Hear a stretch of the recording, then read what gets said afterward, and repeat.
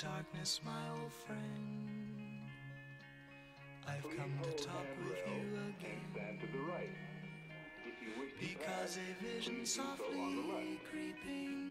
Mike Nichols' 1967 film adaptation of The Graduate tells the story of Benjamin Braddock, a 20-year-old that has just finished college and returns home for the summer to his parents' house in California.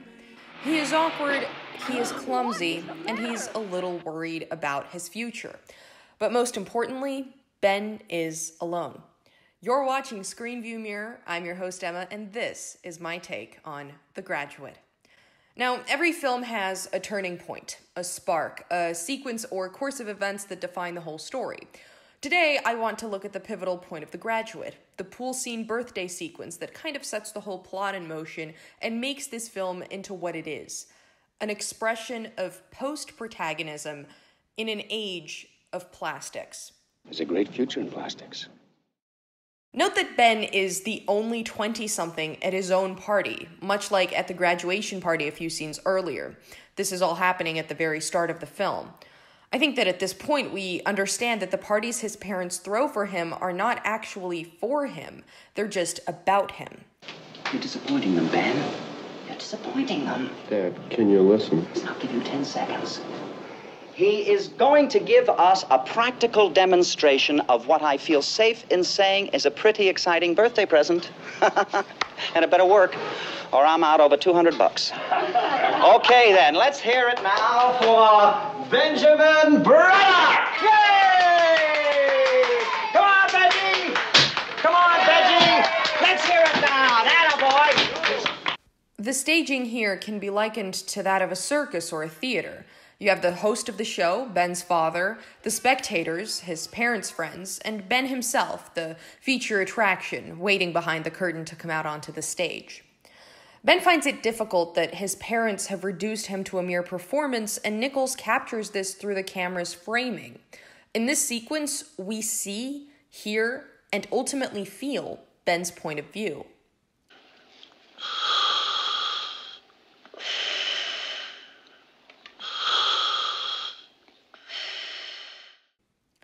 He then plops into the water, and the camera slowly tracks backward, exiting from Ben's original POV. This gives us a visual representation of how it feels to be drowned by others' expectations, stuck in your own story. Indeed, this scene is what drives Ben to the pitfall of his existential crisis. I was thinking about that time after the party, Where are you? and I was wondering if I could buy you a drink or something. Where are you? The Taft Hotel. Did you get a room? No. Now, I know it's pretty late, and if you'd rather... Give me an hour. What? I'll be there in an hour. The J-cut of him calling Mrs. Robinson alone, outside, in the dark, serves as the explanation for his nihilistic judgment when he decides to accept what he previously thought would have been an unthinkable offer to even acknowledge. It's as if Ben is Sisyphus, who suddenly decides to abandon his rock. Instead of toiling in what he feels is an empty, mundane, and silent existence, Ben decides to exhaust the limits of whatever else is possible. Perhaps he has reached a state of meta-nihilism and thinks that something different, that anything different, could be good for him. Why? Well, it's very comfortable just to drift here. Have you thought about graduate school? No?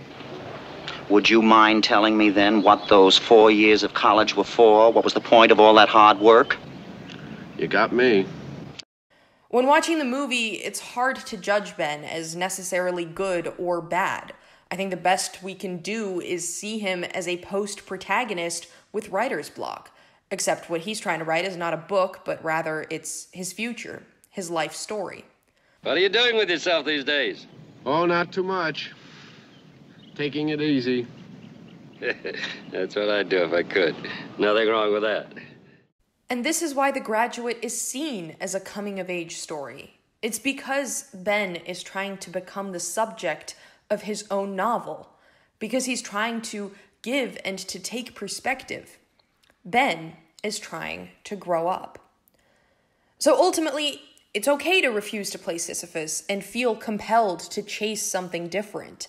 These choices are all fine as long as you understand your motivation behind them. As long as you don't become nihilistic and refuse the will to find yourself when you are indeed lost. Yet Ben does not understand his motivations. He does not stop to ask why he's doing what he's doing. He does not know whether he is good or bad, and so he cannot identify the validity of his choices. Therefore, Ben is just a post-protagonist, blinded by darkness and falling deeper into uncertainty. The way Ben feels about his future captures the overall existentialist anxieties of young adults in 1960s America. Uncertain about what was to come, they explored themselves and the world around them through psychedelia and political activism, creating their own generation, distinct to that of their parents. But as much as we like to think that this was a decade of change, the Vietnam War and the proliferation of plastics essentially continued the status quo of destruction and consumerism. If anything, violence and materialism existed before the 60s just as much as they persist to this day. Although the counterculture questioned the status quo, no one had effectively replaced it. Now, this doesn't make 60s youth good or bad, it just makes them post-protagonists in an age of plastics, who simply passed down their existentialist anxieties onto future generations of Benjamin Braddocks. Alright, so I hope you guys enjoyed the video. This was my first ever video essay. I really liked doing it, and I will see you next week.